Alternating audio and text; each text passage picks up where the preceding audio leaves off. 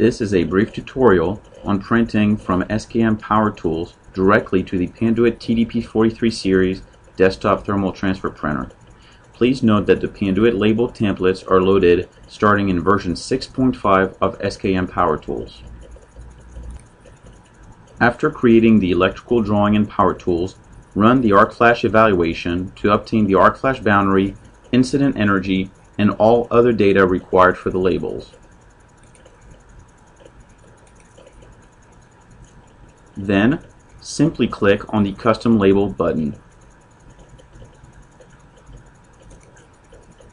In the Label Style Selection drop-down menu, you are able to select a variety of templates for Panduit arc flash labels.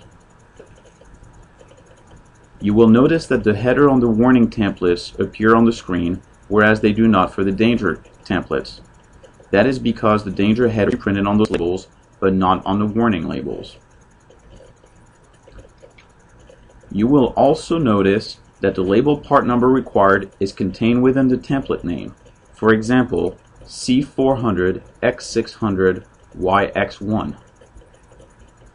You can now click on the Print button and select the buses for which you would like to print labels.